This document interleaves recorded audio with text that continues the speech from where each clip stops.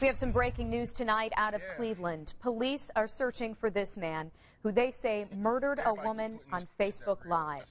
Investigators say he then bragged about committing even more murders.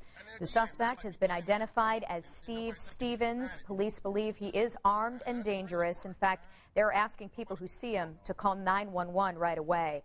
They are also urging people to shelter in place and stay away from the Cleveland State University campus tonight. The live video that this man posted has been removed from Facebook. Of course, we'll continue to follow this story, bring you updates on WTHR.com.